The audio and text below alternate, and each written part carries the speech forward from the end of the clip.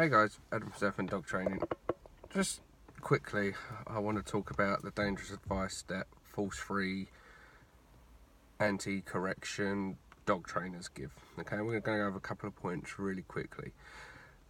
Went to a client's house the other day, and the dog was displaying all the typical bratty dog behaviours. Okay, mouthing, jumping up, amongst other things. So, I'm a bit tired this morning, guys. So the first thing I want to address is their method to stopping dogs that mouth.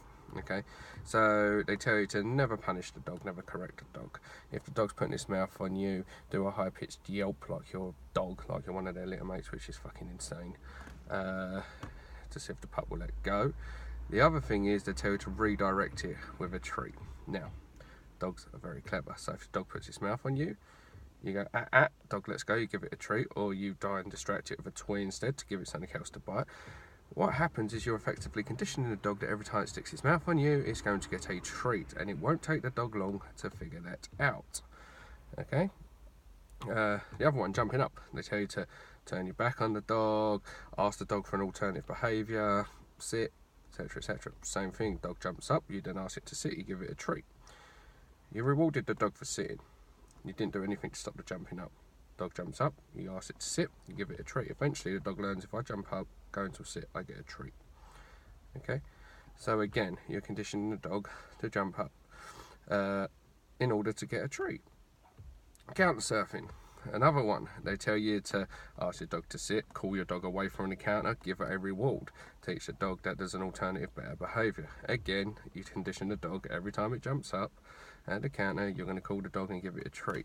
It's not counter surfing, but a similar scenario is where you had a client a little while ago who had a positive trainer, and the dog decided to come in my garden, decided he wanted to do a spot of gardening, dig up all the branches and tree stumps. The dog was having a whale of a time. Unfortunately, I didn't order a gardener. So the dog literally is grabbing hold of the branches, tugging on them for its life, having a whale of a time. So the owner calls the dog. Dog comes running over, she goes, yes, gives the dog a treat. Dog goes back over to the branches, calls the dog back to her, yes, gives the dog a treat. Now, third time dog went back to the branches, and again, this is what I mean. You're actually teaching the dog to continue this behaviour by going down this route with these fairy tale dog trainers. The third time dog went back over to the branch, it actually stopped, turned back and looked at the owner, waiting for the owner to call it. Yeah?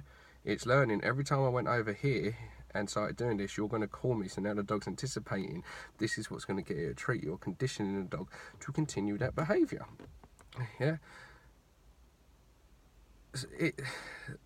There's so many they go, and so many silly behaviours that dogs do, like bratty behaviours, ones that you just typically get called for because you only can't control it. And of course, Dale often would have gone to puppy classes and been given this shit advice, or they would have had a positive trainer in because they're everywhere. They're like the plague, they're everywhere. And of course what happens is eventually when they're trying this for months and months and months and nothing's improving, then they call a balance trainer who actually fixes the problem. But the last one I want to touch upon as well is stuffed dogs, guys. Okay, again, this is something that positive only trainers or force-free trainers, whatever you want to call, love to use. They like to bring a stuffed dog that if a dog's got reactivity to do some work around. Okay, and it's insane, it really is. If your trainer brings a stuffed dog with them to a training session to help your dog, tell them to leave and ask for your money back, right? Because dogs are not idiots, they're not. Yeah, if a dog will know the difference between a stuffed dog. My Staffy, for instance, loves a stuffed toy. So does my terrier. Their mission in life is to devour those stuffed toys, pull all the stuffing out, the eyes off, everything. Yeah. So by this notion, you could be labelling my dogs as aggressive, even though my dogs actually help hundreds of aggressive dogs. They've helped hundreds and hundreds of dogs. Yeah, because they're not aggressive towards dogs. They might be aggressive towards a stuffed toy. It's a stuffed fucking toy. Ooh, sounds like some out of control dog, barking, barking, barking, no owner. Oh, it's in another dog, it's a fox terrier charge. Oh, it's a cat, sorry, not another dog. but it's a fox terrier barking. Of course, no owner in sight to tell the dog to stop. They're just going to probably wait until it stops barking and then give it a treat. Okay, but yeah, dogs know the difference between a living dog and a stuffed dog, and you're not helping the owner. Getting the owner used to walking past a stuffed dog, yeah, that's not going to help them at all, because the second they're around a real life dog that moves, that reacts, that barks, you're setting them up for failure, guys, and you're just a complete idiot. If you bring a stuffed dog to a training session to help someone with a reactive dog, you shouldn't be in this business at all. Stuffed dogs are for CPR, health and safety courses, to teach people to bandage them, to teach people to practice medicine and stuff like that. It's not for dog training. It's not. Yeah. This one's just brought up the fox terrier to my left, having a good old bark. Again, it's brought up another point that they do. When a dog barks, don't tell them no. Don't ever go at them. Don't correct them. Yeah, they tell you to wait for the dog to stop barking and give it a treat. Dog barks, wait for it to stop, give it a treat. I'm teaching a dog every time I bark I get a treat. Yeah, these really are this simple, guys. They're trying to make the dog's life easy and stress-free, but they're actually encouraging the behaviours. This is why when I deal with dogs that have gone to these trainers, they're mainly anxious cases, overexcitable dogs that don't listen at all. And telling your dog thank you when it barks and going to check at the window or at the fence or whatever it's barked at, guys, come on, seriously, use your head. Yeah, thank you, and then go and say what the dog, again, every time the dog barks and you go towards the window, you teach the dog barking, it's going to get you to go towards the window as well. It's insane, guys. The reason that these training ideologies and these trainers are failing people everywhere, and then when their results aren't happening, what they'll say is, right, we need to medicate your dog to calm it down, or some will even go as far, there's a local trainer that recommends dogs have been put to sleep, and luckily they're still alive because the methods are failing. Yeah, some will even go as far to say the dog needs to be put to sleep. The reality is this simple, guys. All those behaviours that I mentioned, right, correct the dog. Pop it on a lead, give it a sharp snap on the lead, tell it no, tell it enough. When the dog then doesn't do that behaviour or offers an alternative behaviour, reward it. Yeah, because the definition of positive reinforcement is to add something positive in order to increase a behaviour. Yeah, so if a dog's mouthing you and then you add a treat to try and distract the dog or wait for the dog to let go, yeah, you're conditioning that behaviour. But if the dog puts its mouth on you, right, and you just push down on its tongue, making it a little bit unpleasant, and the dog backs away, then you can say good and give the dog a treat. Yeah, put your hand near the dog. If the dog doesn't mouth you, if the dog licks you, good, give the dog a treat. Yeah, if the dog counter surfs, have it on a long indoor training line. Again, if you've got dogs that have issues in the house, they should be on an indoor training line, gives you access to control. Pop on the lead, dog backs away. Next time dog goes near the side, if it's sized just to look but don't jump, yes, give the dog a treat. Yeah, if the dog jumps up, stick out your knee. I don't, and I'm not under any circumstances saying need a dog or kick the dog. Yeah, but a dog jumps up, knee out, dog jumps into your knee, becomes a little bit unpleasant. Yeah, you got to understand that all these behaviours that we're talking about, jumping up, mouthing, things like this, these are very unpleasant for the humans. We shouldn't have to endure these. So a dog jumps up, hits your knee.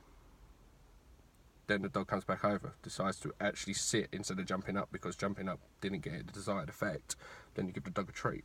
Yeah, positive reinforcement is only to add something to encourage a behaviour, or you use it to teach an alternative or a new behaviour. Okay, but it does not and will not ever remove existing unwanted negative behaviours. The only way to do that is to create a negative association.